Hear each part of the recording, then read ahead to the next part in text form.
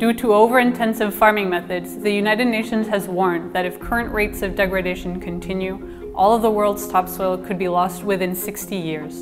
And since in some areas of the world it might take up to 1,000 years to create just 1 centimeter of soil, once it's gone, we're in serious trouble. That's why intensive tilling can be so risky when done wrong. There's only so much disruption you can do to the soil before you start to see permanent damage. Soil starts to wash away quicker, or it becomes so compacted that plants find it harder to grow. Soil life reduces, and what's left can't hold or process as many of the vital nutrients like nitrogen as it did before. So what's the solution? Is there a solution? Some people think the damage caused by intensive tilling could be offset by the use of organic fertilizers. This is thought to be kinder to soil life and soil structure. The difficulty is that by doing this, many farmers still rely on some intensive tilling because you have to dig up weeds which aren't killed off by synthetic herbicides. So is it a solution? To help answer that question, our team of researchers at ETH Zurich undertook a study over a number of years. On our experimental field, we set up 4 different treatments reflecting different farming practices. Taking our plots, we tilled too intensively and to at a reduced rate or not at all.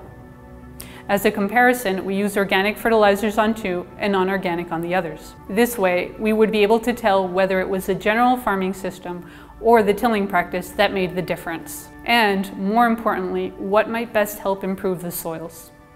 Next, over 4 years, we rotated the same crops through each plot: winter wheat, beans, maize, and then a second year of winter wheat. After 4 years, we took the soil back to the lab. So what did we find? The headline is that organic fertilizers and reduced tilling help keep the soil alive.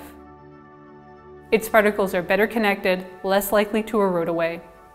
Soils under our organic treatments had built up over twice the carbon as those in the non-organic treatments. But for the best results, they have to be done together. But is it possible to go even further? Next, we spent 2 years growing mixes of grass and clover. The clover actually binds more nitrogen back into the soil, reducing the need for synthetic fertilizers even more. After 2 years, we took the new set of results back to the lab, and it's even better news. Even in the intensively tilled soils, the soil life and structure was now almost as healthy as it would have been without the tilling. Finding the right combination of techniques for different places can maintain soil health and even restore some types of damage. And, if replicated broadly, could help put us one step closer to preventing the loss of soil quality.